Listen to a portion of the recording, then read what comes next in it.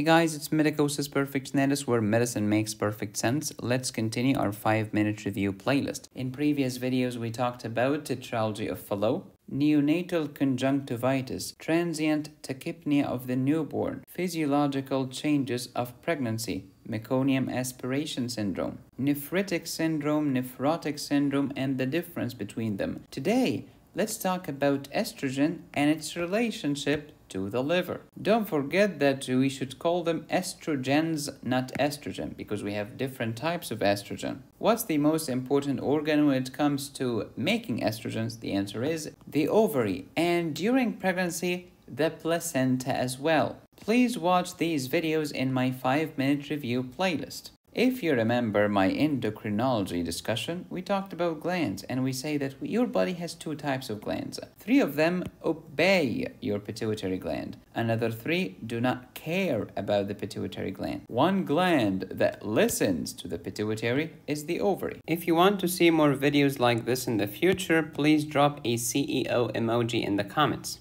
Here's the hypothalamus, which secretes gonadotropin-releasing hormone, which goes to the anterior pituitary and tell it to secrete the gonadotropin itself, LH and FSH, which will go to the gonads, in this case the ovary, and will make the ovary secrete estrogen, progesterone, and inhibin for the negative feedback. If you wish to download these doozy colorful notes, go to medicosisperfectionalis.com. I help you learn, understand, and pass exams. If you want me to personally tutor you, reach out to me on my website. Hypothalamus secretes GnRH, goes to the anterior pituitary to secrete FSH and LH, i.e. the gonadotropin. The gonadotropin will grow the gonads to secrete estrogen and progesterone. Why do we call it estrogen? Because it generates the estrous cycle in animals. And why do we call it progesterone? Because it's pro-gestation. It is pro-pregnancy. It maintains the endometrium of the uterus.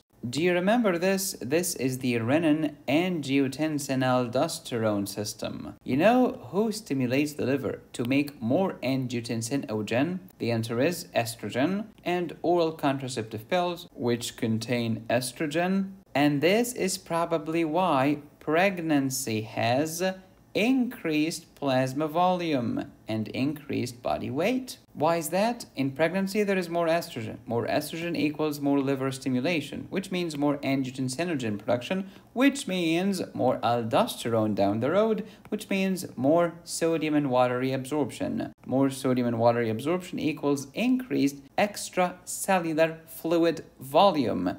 And the extracellular fluid volume includes plasma volume. To say that estrogens have an effect on the liver is a freaking understatement. Estrogens will tell the liver to increase angiotensinogen, thyroid-binding globulin, sex-hormone-binding globulin, cortisol-binding globulin, aka transcortin, which is a protein that transports cortisol in your blood. Transferrin, which is a protein that transfers iron in your blood. Estrogen will activate your liver too much, increasing the risk of hepatic adenoma and increasing the risk of the rupture of hepatic adenoma, especially with oral contraceptive pills. Estrogen increases HDL synthesis. Awesome. And it increases the transport of cholesterol from the peripheral tissue to the liver. Oh, so I'm decreasing the total cholesterol in the blood. That's good. And I'm increasing the LDL uptake by the liver. Amazing! So the LDL, the so-called bad cholesterol, decreases in the circulation. Amazing. However, estrogen also stimulates HMG-CoA reductase, the key enzyme in de novo cholesterol synthesis by the liver. And if I have more cholesterol, and estrogen will also cause bile stasis, I am increasing the risk of cholesterol precipitation as yellow gallstones. If you remember the horrible mnemonic for cholecystitis, the patient is usually fat, fabulous, fertile, female, in her 40s, with fever and 45 freaking kids. Too much fecundity and fertility. Too much estrogen and its effect on the liver. Why fat? Because if she is obese, she has more adipose tissue.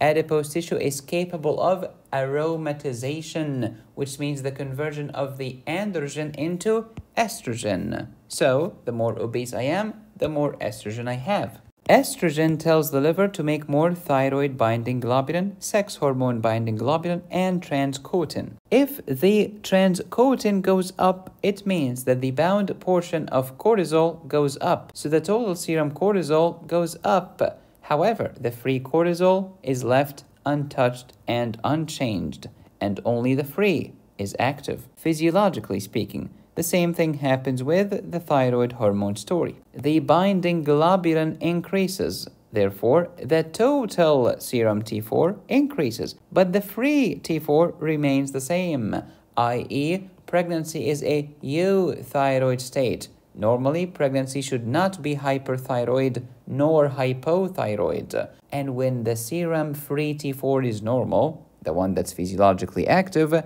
TSH will be normal. This is taking medical education to the next level. Quiz time! Can you explain to me in the comment section why cirrhosis causes gynecomastia? If you want to learn more about intrahepatic cholestasis of pregnancy, acute fatty liver of pregnancy, which is a freaking medical emergency, HELP syndrome, and postpartum thyroiditis, download my OBGYN high yields course at medicosisperfectionalis.com. There are more than 600 premium videos available on this channel when you click the join button and choose the highest tier. Please subscribe, hit the bell, smash like, support my channel on Patreon, PayPal, or Venmo. Go to my website to download my courses, notes, and cases, or if you would like me to personally tutor you. Be safe, stay happy, study hard. This is Medicosis Perfectionalis, where medicine, chemistry, math, and physics make perfect sense.